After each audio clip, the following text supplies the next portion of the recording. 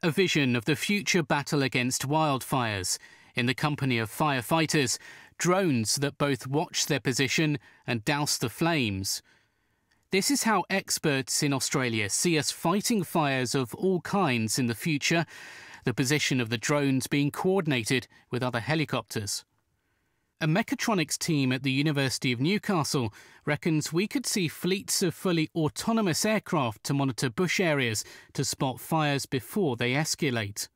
Associate Professor Tristan Perez said if you remove the pilot from the cockpit, you remove most of the risk.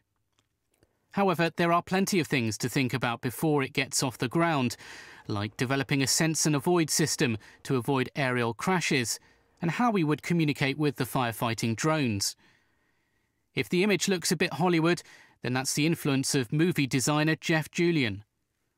And while this scene remains in the imagination, experts say it has the potential to become a reality. At a time when Australia has been battling some of the worst bushfires for decades, it's an idea many are keen to explore further.